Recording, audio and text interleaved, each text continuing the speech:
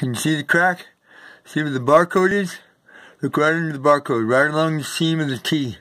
It runs all the way that way to the left, yeah, all the way into the purple. You see it? Right? Fucking bullshit. Right, and it looks like the little piece, the little extension piece right there cracked too. Look at it, you can see it. Just now. Right? Probably, I was over there finishing up painting. I came back over here and I heard water dripping. And I looked in here. You open up this cabinet door, water spraying clean out over to there. Right, so it was probably frozen. It probably just couldn't take it anymore and just broke. I mean, because that's old. Look how old that one coupler is. That thing's all brown and fucked up. Right, this is what happens. This morning the temperature was 11.7 degrees.